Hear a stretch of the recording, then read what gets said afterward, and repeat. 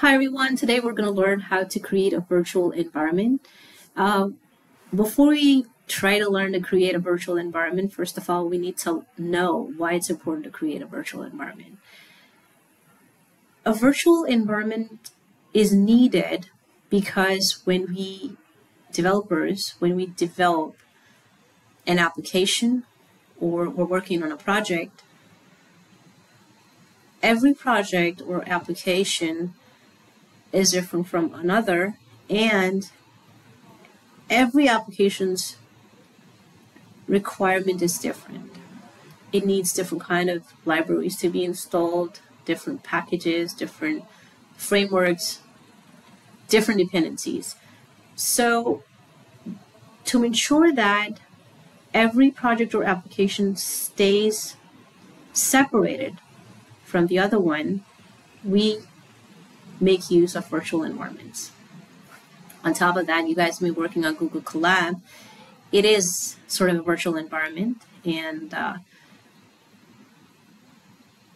to ensure that our projects are not taking up space in our local machine, the machines that we're working on, like our computers or laptops.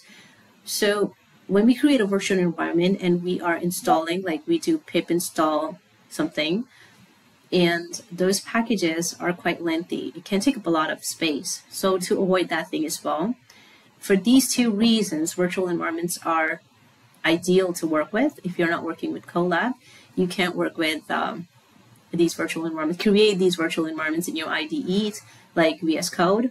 So we're going to learn it today. So the first thing we're going to do, the very first step we're going to do is we're going to create a folder. This folder you can create anywhere, like in your C drive or D drive. Once you create a folder, you're going to go to New and create a folder. You can name this folder anything.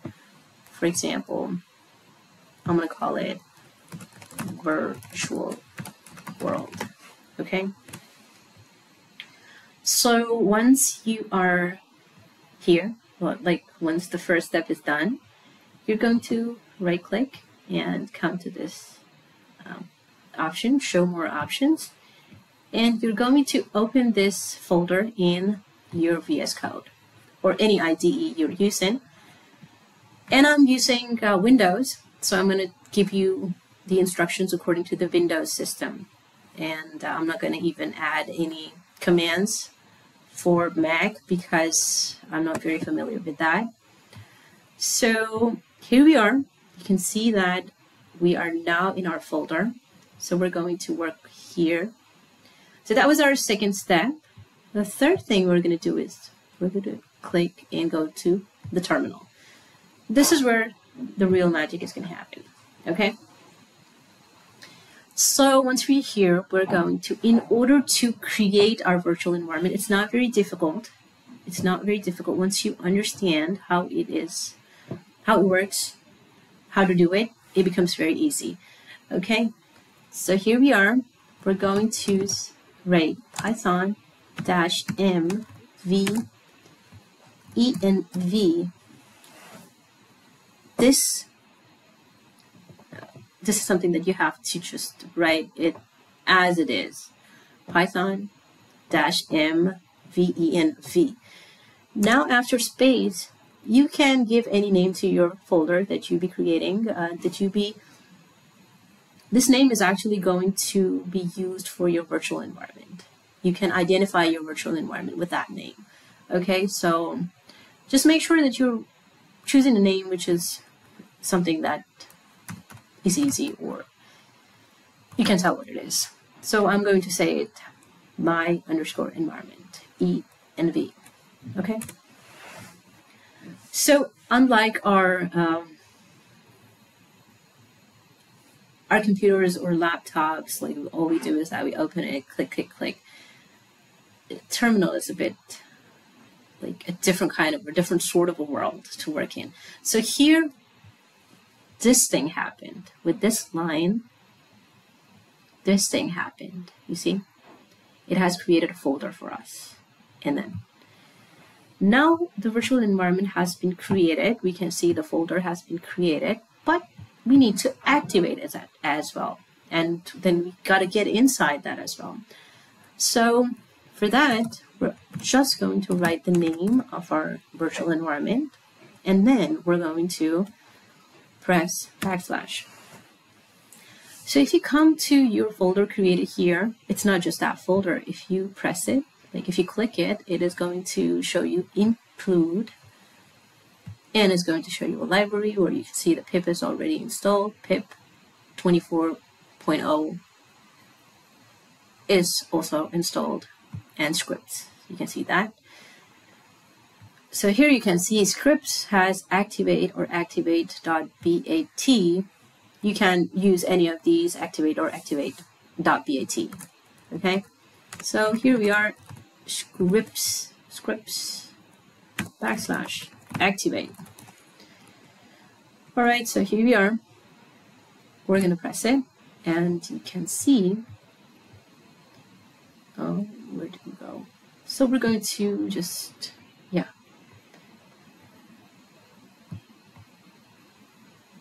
clear the clutter here. Okay, so here we are. Our virtual environment has been created. Voila. So the next thing that we got to do is start working. Mostly what happens when you're working on a project, you're working with 3 files, like mostly, at least 3 files. One is your main file where you're going to write your code, and I don't know where the camera is and where I'm looking. So the main file is where you're going to write your main code, and then you're going to have a requirements file where you're going to write the names of all the packages or libraries or frameworks that you will be installing. So how we're going to do that? Let's make the requirements file. So I'm going to do is that pip freeze and larger than or greater than sign requirements.txt. So what we're doing is that we're just creating a requirements file, which is in .txt. Here's the code for that. It's an important code. You can write it, and then you press enter. So here you see a new file. Wow, ain't it magic? So let me tell you, I wrote the names of some packages for practice. So I'm gonna write them here. Request, or we're gonna say pandas, NumPy. You guys are familiar with matplotlib. Okay, and python.env. This is also a package. This package is important because when we're going to be accessing our API keys, as I was telling you that the one file is for the main code, the second file is for the requirements, and the third file is going to be where you're going to put all of your API keys. Sometimes you're not just working with one API key, you're working with a lot of API keys. So, because we're learning artificial intelligence, so just added one package from generative AI. Here we go. So these are the names of all the packages that I wanted to install. This is in the requirements file. I come here and I say that I want to create another file that is going to be .env. That is going to come with a little bit of this icon is like a labyrinth, a maze. So here we are. So what we do is that Google API key, and here we're going to give the API key in the string. So we're going to pick that up from here. So I picked it up from here, and I'm going to paste it here. So make sure that you are saving everything. So I saved everything here. Now, first I gave the command to create a file, requirement file. Now what I'm going to do is that I'm going to ask you to install everything that's there. Pip install -r requirements.txt. Okay, requirements.txt. All right, so what it's going to do now, it's going to take a little bit of your time. What it's going to do is it is going to install everything that's written here. So the advantage is, instead of me going every time putting in pip install this, pip install that, I'm going to write the names of all the packages in my requirements file, and then I'm going to give it just one command, and it's going to be installing everything. And a lot of yellow code. What? Oh, my internet is not connected.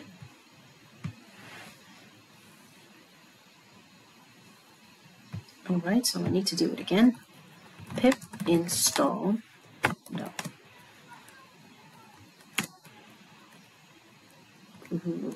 Requirements.txt. Requirements.txt. I'm hopeful. Yeah, it's gonna run. It's gonna run now. All right. So here we are. So like other things, we're going to have our main file. This is our main file that we created here. So like any good developer, we got at least 3 main files to work with. This is a file where we're going to write our code. This is the file where we're going to keep our secrets. This is the file where we're going to keep all our dependencies, like all these dependent people are here. So next very important thing that we got to do is that we got to make sure that everyone is connected. All 3 files are connected. All 3 environments are connected to each other in the virtual environment. Okay? So none of these things are on your computer, right? On our computer. Well, they are in like virtual environment. Fancy word. Okay. So to ensure that we're able to access our API key that we put in our .env. Oh, is it working? I think probably it's downloading something. Okay, we're going to write import OS, and from .env, we would ask them to import load_.env. This way we'll be able to do that. We're going to call it now. So this is it. We're going to have our variable API key. Now this variable, we can choose any variable of our choice. That's perfectly fine. OS dot. This is get env. And here we're going to pass our variable, Google API key. Okay, we're going to pass it, but oops, no, brother, this is not what we wanted. Here we are. So we're going to paste it here, Google API key, the variable where we put our API key. So the thing with a .env file is that we never push it on GitHub. It's something that we have, and if someone else needs to run our code, they would have to use their own API key to run that code. All they have to do is to give the right variables. So here we are. So we're going to make sure we give our variables without strings, like without quotation marks, but here we have to pass it in quotation marks. So in order to check if our Google API key has been accessed, we're going to write our variable. Then we're going to say, basically we're saying if it's running, write successful, and if it's not running, else. It's got to say, oh my god. All right, so here we are. Okay, we're here. I gotta come down. A new version of pip is available to update run this. Notice. Okay, I don't know if we gotta do it right now or not. All right, so here we are. Still shows the little white dot. We need to save it. and this one is saved, and this one is saved. Now, how we know this requirements is also connected to our main file, my code file. You see python-.env. We are using it here, .env, to access our API key. So if it's working, we got to see if it's working, okay? So we're going to say python my_code.py, and it says successful. It means not only our .env file has been accessed by the main file, but also the requirements file. All these requirements have already been installed. That's the reason in this code when we run this.